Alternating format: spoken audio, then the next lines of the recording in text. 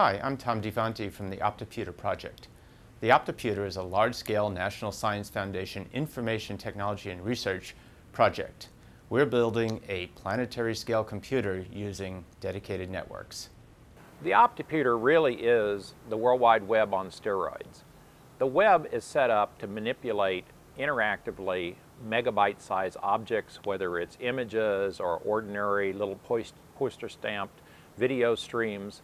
But the things that scientists have to deal with are gigabytes, tens of gigabytes, and these objects cannot be interacted with over the normal shared internet.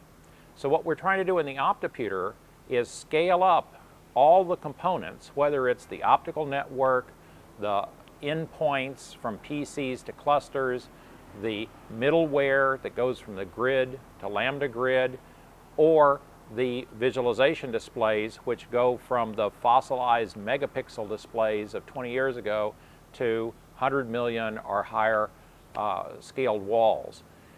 That way, the scientists have a scientific web in which they can interact with remote data, instruments, or colleagues globally.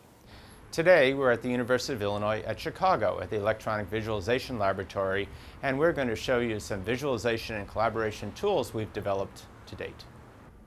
I'm Jason Lee, and I'm also a partner on the OptIPuter project. My main responsibility is to lead the visualization and collaboration research. Our visualization tools have the ability to operate on a wide variety of display configurations, from a 4-panel desktop display all the way up to our 55-tile, 100 megapixel Lambda Vision display. These are our cluster nodes that are driving all of our high-resolution tile displays.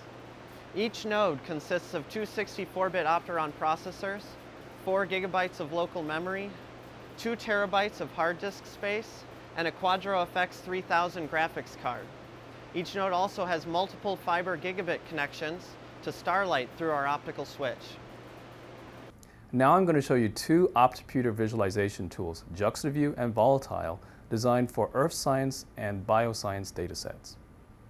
Here you see Juxta View, a tool for navigating through ultra-high resolution digital montages. Here we are navigating through a 200 gigabyte image of a rat cerebellum. Juxta View uses a wide area shared memory system called Lambda RAM. Lambda RAM attempts to minimize access latency by its aggressive use of bandwidth and caching. The most significant result to date is that we have been able to access data servers in Amsterdam from Chicago faster than we can access data from our local disks. What you're seeing now is Volatile, a tool for 3D time-varying volumetric data visualization. Here, Volatile shows a three-dimensional image of seismic reflectivity across the East Pacific Rise from an experiment conducted by the Scripps Institute of Oceanography. On the right-hand side is an overview map of the entire volume of data. The user can use a small bounding box to zoom in a portion of the larger data set to see more detail. On the left-hand side is a high-resolution version of what's seen in the bounding box on the right. The data is retrieved from OptiStore servers in Amsterdam and Starlight. OptiStore filters the data and sends high-resolution subvolumes to the visualization clusters. A future goal is to develop fully immersive, collaborative information display rooms that are fed by an international network of OptIPuter nodes.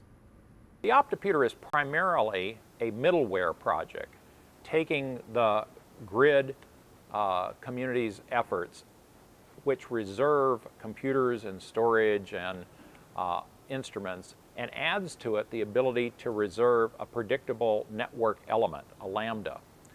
Now, that has to reside on some substructure. And that substructure of dedicated lambdas is precisely what the National Lambda Rail provides. So we're very pleased to be one of the very first applications to launch the National Lambda Rail. And we hope that our demonstration projects in brain imaging and earth sciences will encourage many other disciplines to jump in and become part of this.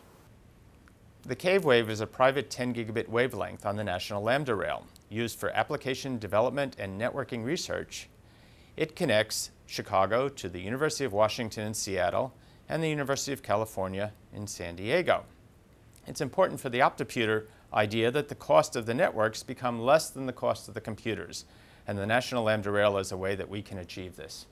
The OptIPuter, of course, is not so much a substitute for a supercomputer as it is a metacomputer. That's a term I coined over 15 years ago to indicate that you're instantaneously creating a computer worldwide out of other computers, a metacomputer. But this is a personal metacomputer that essentially allows you instantaneous interactive visual access to data, remote instruments, or colleagues anywhere on the planet. The OptIPuter's goal is to create a global planetary scale computer. In order to do this, we have enlisted the aid of the Global Lambda Integrated Facility, or GLIF.